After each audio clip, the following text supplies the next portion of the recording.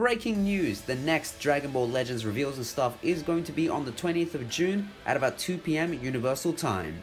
It was just announced, and the theme obviously is going to be on part 2 of the 5th anniversary.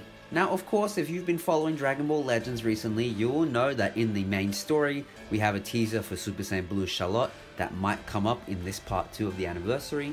There is also some speculation that Orange Piccolo is finally going to make his way into the game, although I'm one of the people that think he should have already been in the game at the superhero celebration. But hey, that's just me. Hopefully he comes, better late than never. In this upcoming live stream, I hope that they introduce a different Hoi Poi system, a better one, because this one is pretty much the worst one ever. I really want them to bring back energy and skip tickets, because that really made the Hoi Poi worth it, as well as, chrono crystals and this sort of thing. Like, I haven't gotten a single pickup from 3,000, 4,000, I don't know. So many thousands of Hoi Poi medals. I must admit that I am hyped about this because Legends has been going in a really great direction recently. So I'm hoping that they continue on this trend.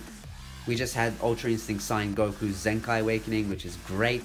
I'm hoping for even more amazing Zenkais, good choices for Zenkais. There's a lot of choices, and I'm hoping we get it, 1 or 2 of them. Also, where are Masters Packs 4 and 5?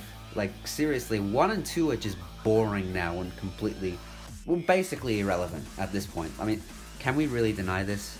And speculating the theme of part 2, we've just had 2 very strange free-to-play characters, Cooler and Android 13.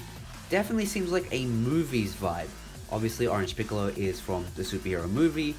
People are speculating, obviously, another Super Saiyan Goku, maybe from the Cooler movie, or some sort of link between the Cooler movie and the Android 13 movie, I don't know.